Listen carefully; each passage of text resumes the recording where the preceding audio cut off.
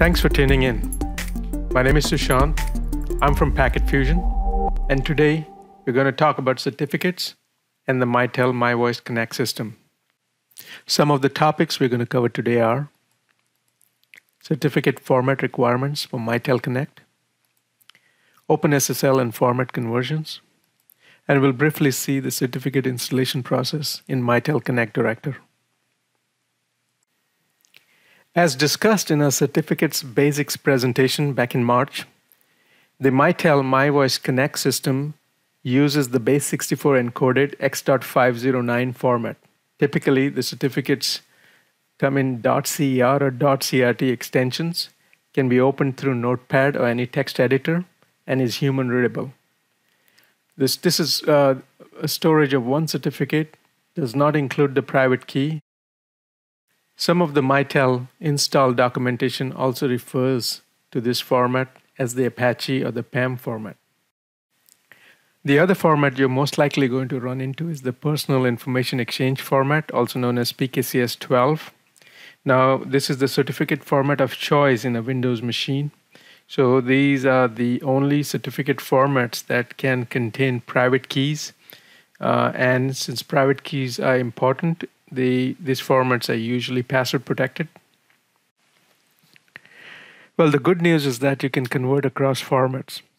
OpenSSL is an industry standard toolkit used for format conversions and is used to extract private key information from certificate files provided. Please note that the certificate file that has private key information is almost always password protected.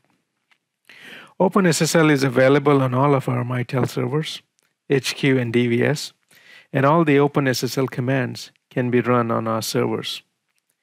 In the example shown here, we see how an OpenSSL command is used to convert a PFX certificate format to a text file for use on Mitel Mivoice Connect.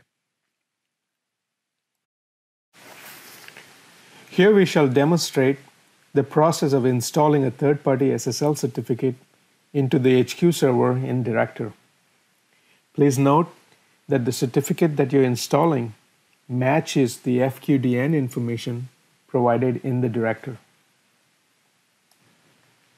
What you see here is the Windows Certificate Store. You get here by clicking on Start, Run, type MMC, choose Add Remove Snap-ins, choose Certificates, Local Computer, and what you see here under the Personal section is the customer's existing certificate, if they have one. You see their information such as the expiration date.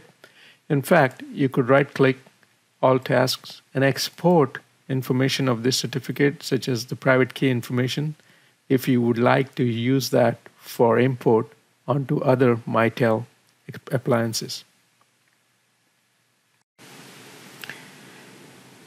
As we have mentioned before, we need the certificates in base64 format for import.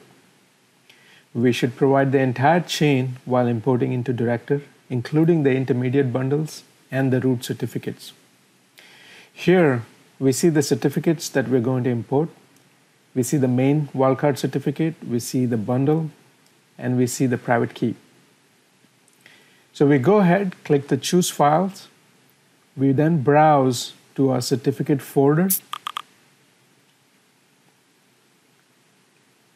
We select all the certificates that we're going to import.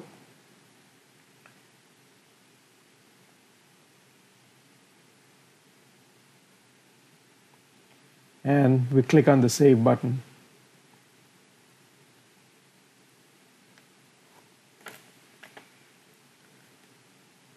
So once the certificates were imported, you can now look at the key store folder into the subfolder called Certs, where all the public certificates are kept.